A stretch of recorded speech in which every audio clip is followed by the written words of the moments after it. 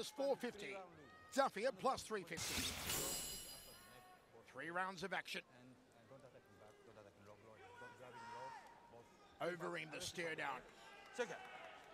Corner. No extension rounds. The title on the line. Overeem known for the Uber knee. Big ferocious hands on Todd Duffy. There is no way this one goes the distance. Fight! The ream and the duck. Michael Chavello, French ring, stomps in. Duffy fires the uppercut. Overeem with the knee.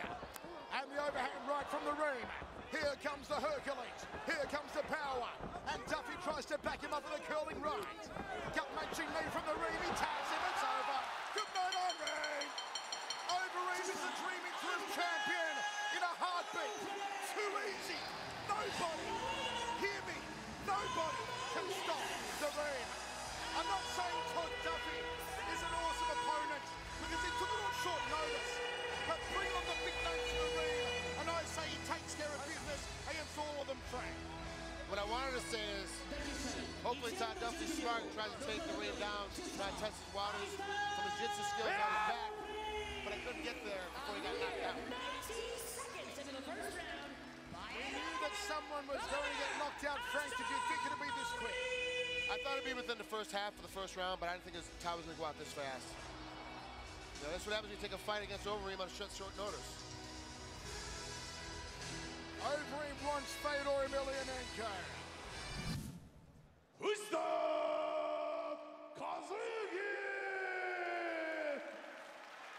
Fujita looks way more tan than we last saw.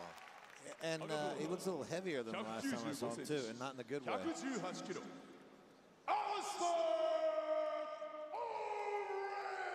Super. You know, Fujita used to have a pretty quick shot. You know, he'd shoot about a 6-foot-long shot. Yeah, big tackle. He needs to do that again, baby, on this one, or it's going to be a 3-minute deal, like under 3-minute deal, like Overeem said. Once again, the official attendance, 45,406 people here tonight at the Saitama Super Arena. It is Fujita and Overeem. Overeem, the outright favorite, minus 1150. Fujita plus 650. Michael Chavello, Guy Mezger, Jason Mayhem Miller with you. Fujita circling. He cannot allow Alistair to come on the inside and drill the knees to the midsection or the head. Alistair is just a beast, just a monster. He looks like a friggin' superhero. Yeah, and you know what? He's pretty quick too for a guy his size. Yeah, he was, he used to be a light heavyweight and stuff, and he moved well as a light heavyweight. And he moves real well as a heavyweight too, especially for an MMA heavyweight.